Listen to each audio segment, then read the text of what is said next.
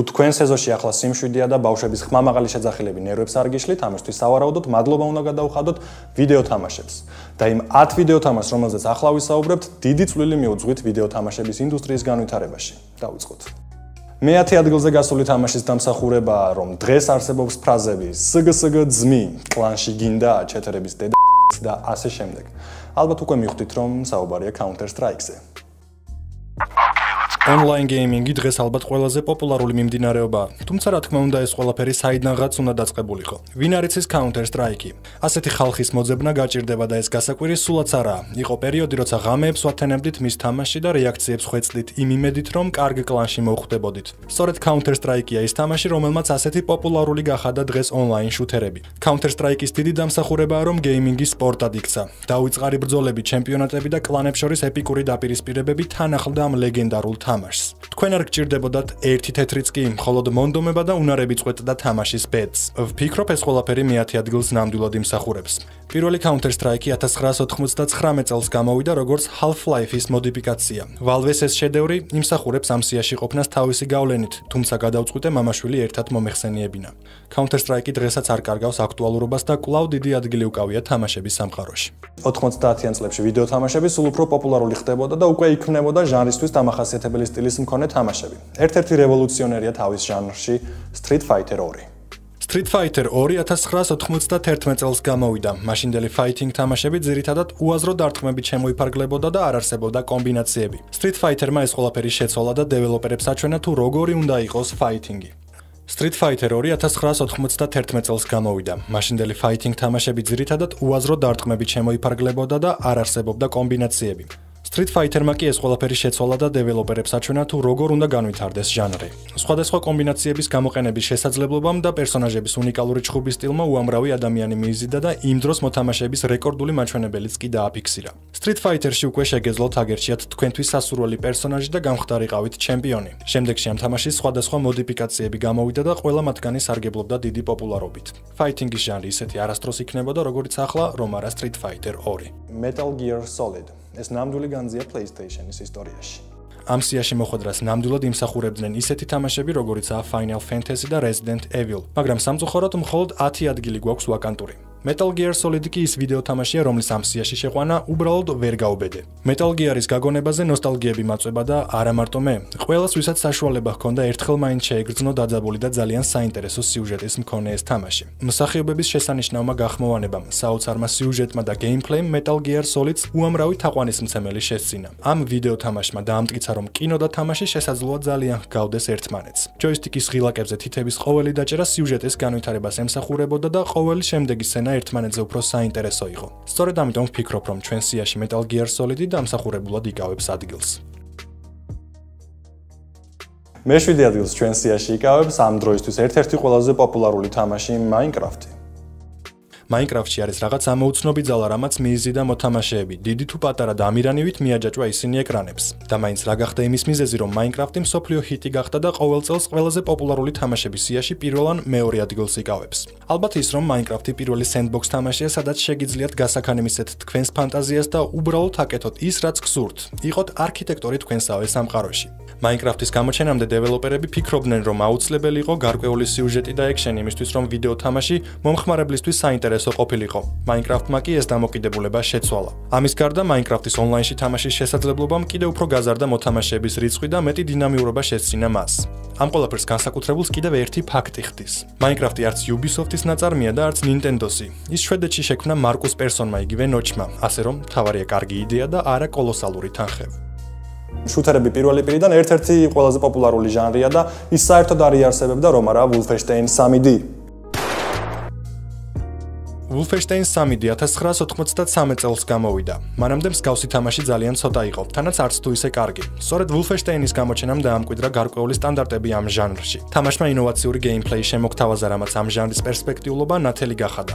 Wolfenstein-ის დეველოპერები მიღწეულ წარმატებაზე არ შეჩერდნენ და შექმნეს ლეგენდარული თამაში Doom. ეს უკანასკნელი კი ნამდვილი ჰიტი გახდა, რომელსაც დღემდე თამაშობენ და მისი უამრავი ერთმანეთზე წარმატებული მოდიფიკაცია არსებობს. მოკლედ, first person shooter-ი, როგორცაც დღეს ვიცნობთ, სულაც არ იქნებოდა, რომ არა Wolfenstein 3D. სწორედ ამ დამსახურებისთვის ის ჩვენ სიაშია. ყველაფერი გენიალური მარტივია და ჩვენ სიაში მე-5 ადგილს გენიალურად მარტივი თამაში Pong-ი იკავებს.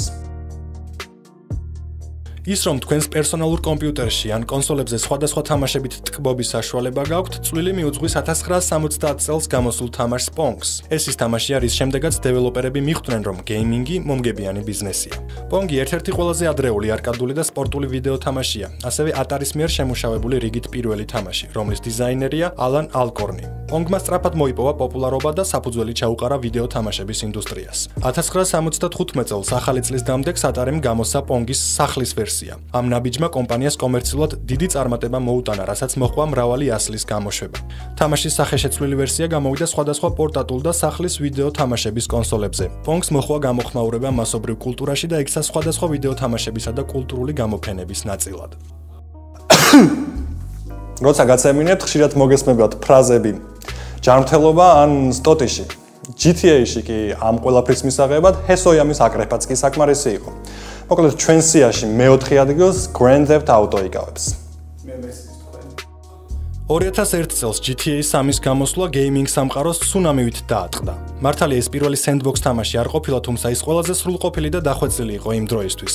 აკეთა ის რაც გსურს. მოიპარე მანქანა, მოაწყვე გენოციდი, IRA-ი სადაც გინდა. ისე სწრაფად როგორც გინდა. სწორედ ამ თავისუფლების გამო დაიპყრო GTA-მ სოფლიოში უამრავი ადამიანის გული. ამას დაუმატოთ შესანიშნავი ისტორია, იმ დროისთვის შესანიშნავი გრაფიკა, მისიები და შედეგად იდეალურთან დაახლოებულ თამაშს მივიღებთ.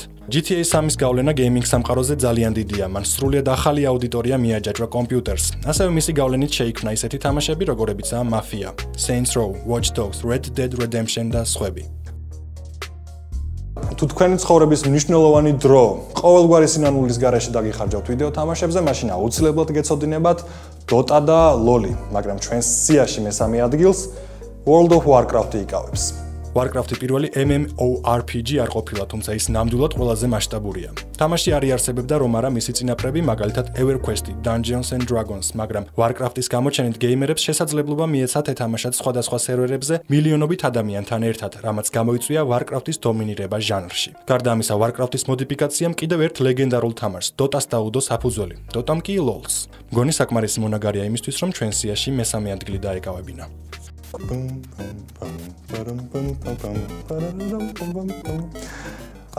დანაშაული იქნებოდა ბავშვობისა და ვიდეო თამაშების წინაშე, რომ ჩვენ სიაში არ მოხვედრილიყო Super Mario და მეორე ადგილს სწორედ ეს თამაში იკავებს, ხოლო პირველ ადგილს ჩვენს გულებში.